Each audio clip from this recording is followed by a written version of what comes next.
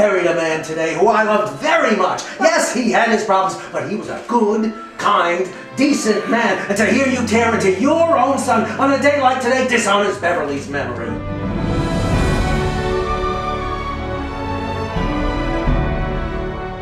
Women just get old and fat and wrinkly.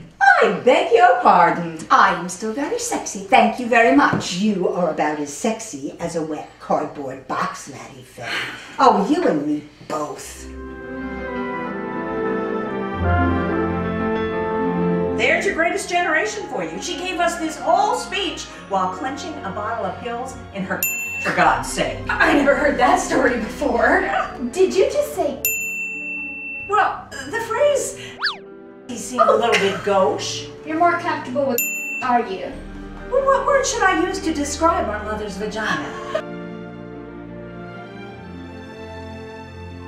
I like your necklace. Oh, thank you. It's my umbilical cord.